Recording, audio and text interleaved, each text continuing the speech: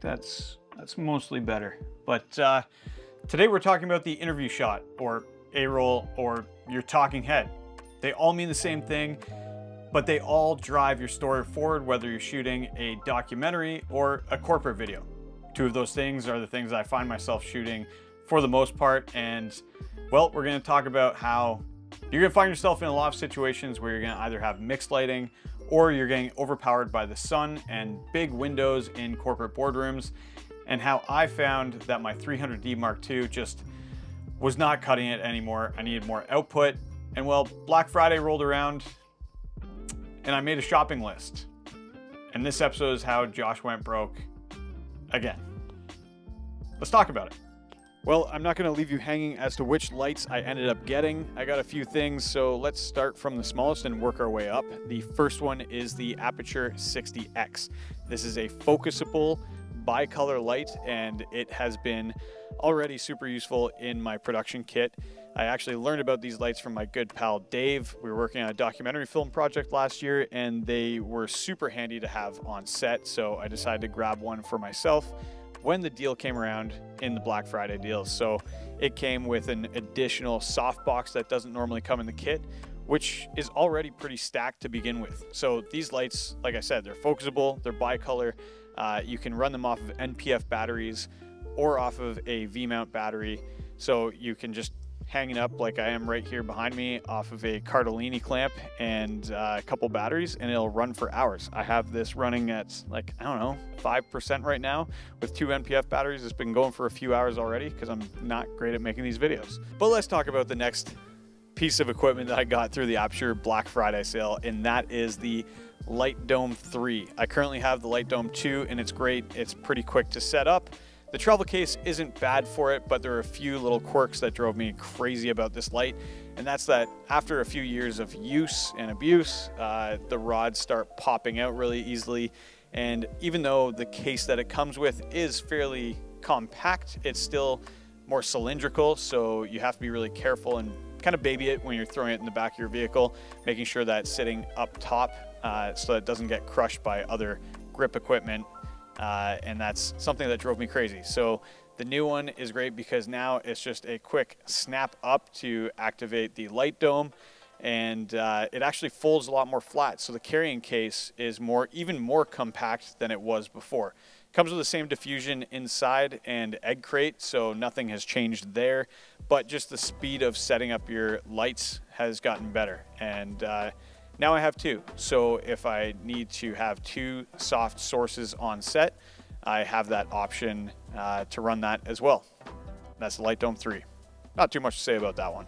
Now I've tried to incorporate a bunch of the equipment that I picked up during the Black Friday haul in this shot right here. So next up was not a light, once again, but a fixture that I was very excited to get after watching a lot of Chris Brockhurst and actually Eric Floberg's videos where they utilized a spotlight mount. And I always thought of it as kind of a cheesy theatrical fixture for a long time because of how they're used in stage production. You get the cookies or gobos, you stack them in behind, and they usually have really tacky cutouts. But if you get the right cutout and you put it out of focus just enough, it can look or give a really real effect. So that is this blue light in behind me, and it's just got a scattered pattern. And once you throw that out of focus, it could look like you're shooting through a window. And I've got some nighttime daylight behind me with the colored light over there. Now, admittedly, this is not my spotlight mount. Jesse actually just got a bunch of Aperture products, so he has the Spotlight SE. I have the 26-degree spotlight mount, so a little more focused than this one here, but gives very much the same effect. And you can use it in so many ways. As I said, Eric Floberg was one of the inspirations of getting this one because he just uses a hard light on his face as his key. He actually, I think, uses a handheld mic like this. I'm using this because I'm in a big open space and it seems to cut out a lot of the echo. But it's such a fun mount to use. With that one, he just gets that hard circle kind of light. It's like someone is literally shining a spotlight on him, and that's super fun. And then you can use it in more of a traditional sense like I am right now, where it's just creating a little more texture in the background. So there's so many options with this, and I can't wait to use it more. So that's the spotlight mount. The great thing with that is it works with every light except for the 60D and 60X, I believe. I have the Aperture 120D Mark II, the 300D Mark II, and we'll talk about the next lights coming up. Well, we are on to our final purchases of this Black Friday haul, and well, I'm building this kind of interview set just to show the type of situations that I find myself in many of the times that I am out there filming in the wild. Usually big old back window behind me, and I'm fighting that constantly. So how do I deal with this? Well, I went out and I actually purchased an Aperture 600D, not the Pro version, because for the most part, I'm generally going to be shooting on my own or in a very small crew. So features like DMX control, I didn't quite need. It would be nice to have the weatherproofing that the 600D Pro has, but I really just needed output, knowing that I'm 99% of the time going to find myself indoors. If I ever need that outdoor feature, then I do have two more 600D Pros for the most part from Christoph, who has offered to just swap them out if we both have a shoot on the same day, and he doesn't have to compete with rain either. So I'm very lucky in that situation, but the 600D has got the output that I need. This is my current setup. I actually have it running through the Light Dome 3, and then I actually have an 8x8 full grid, and that is keying me right over there. And then I didn't bother with a fill. Probably could have used a little bit of a fill, but it's not too bad right there. And that was the main light that I meant to go out shopping for, because what this light came with was an F10 Fresnel and the F10 barn doors, which about $500 worth of equipment coming with it for free. So that was pretty great. You're gonna notice there's another light behind me.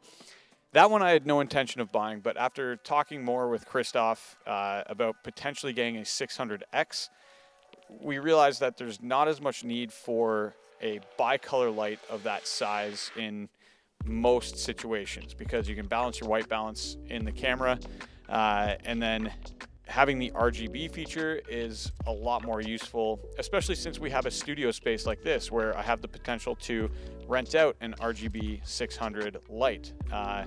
So that one also came with free barn door and free F10 Fresnel.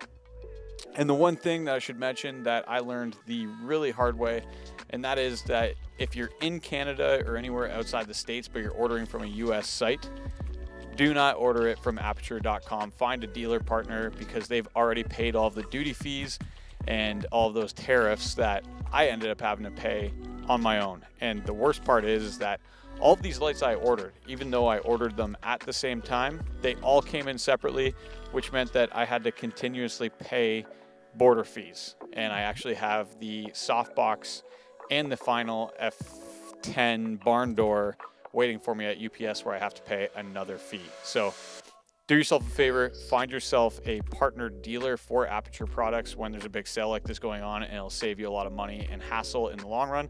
Plus you get your product pretty well all at the same time. So that was my Black Friday haul. I'm super excited about it. But this video is not quite done yet, because I want to talk about what my 2024 is going to be looking like. There's a lot more projects that I kind of want to kick back into gear again. So let's move to our final setup and kind of go from there. But this light is super fun.